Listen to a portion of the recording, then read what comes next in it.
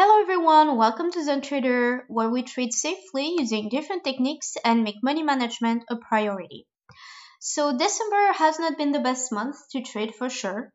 Jerome Powell announced yesterday at the December FOMC a 0.5% interest rate hike.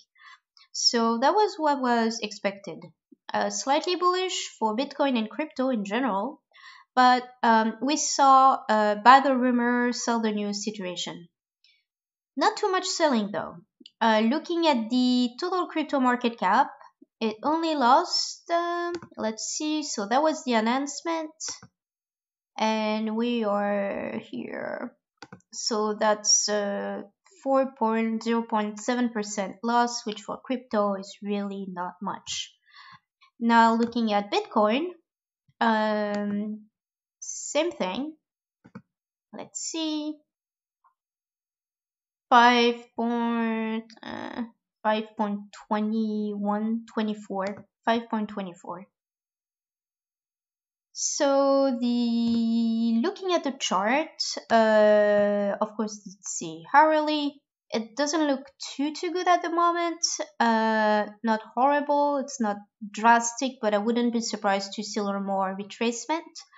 EMAs 21 and 55, the blue and yellow lines are about to cross, although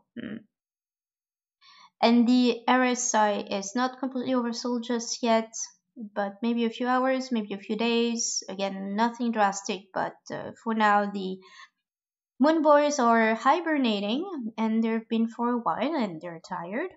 Now, some info we need to keep an eye on, I think, regarding the CBDC is the fact that the Federal Reserve Bank of Boston is working with MIT on Project Hamilton, or the Hamilton Project, which is a CBDC research model, and they've been for a few years now. To give you an idea of where this is going, this is a quote from Alexander Hamilton. No society could succeed which did not unite the interest and credit of rich individuals with those of the state. All communities divide themselves into the few and the many. The first are rich and well-born, the other, the mass of the people. The people are turbulent and changing, they seldom judge or determine right.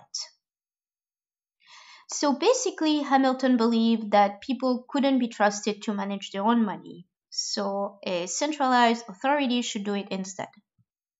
Now, looking at the Project Hamilton white paper, interesting to note that Corey Field, the current Bitcoin core project developer, is also working with the Federal Reserve to create a CBDC, so a central bank digital currency. And he's not the only one. I'm gonna butcher her name, but Neha Narula. She is the director of the Digital Currency Initiative at the MIT Media Lab and the head of the Project Hamilton. But what's worrying a little bit is that she sits also on the World Economic Forum's Global Blockchain Council, which is interesting. For your information, the World Economic Forum issued a volume titled COVID-19, The Great Reset. And they only have 4 stars. Oh. And this discussed the fate of the US dollar. In here, they state there are attempts to launch national digital currencies that may eventually dethrone the US dollar supremacy.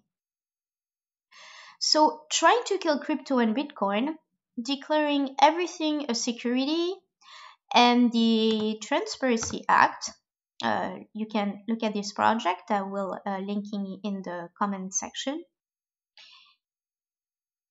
It's not helping. All of this is not helping. But despite all of this, I'm not worried. Crypto is like the Hydra.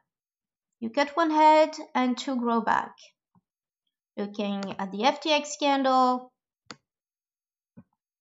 you cut the head of Bitcoin's head here. It was at 21,492 to be exact.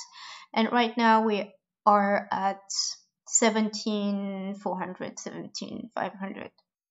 So it's really not much, not a big drop for something as huge as the FTX scandal. And in the meantime, there is still plenty of time to make profit. If you want to see more videos on the profits you could make on a regular basis through our Discord group, the latest crypto news, and relaxing video for traders, please be sure to subscribe. Have a great day, guys.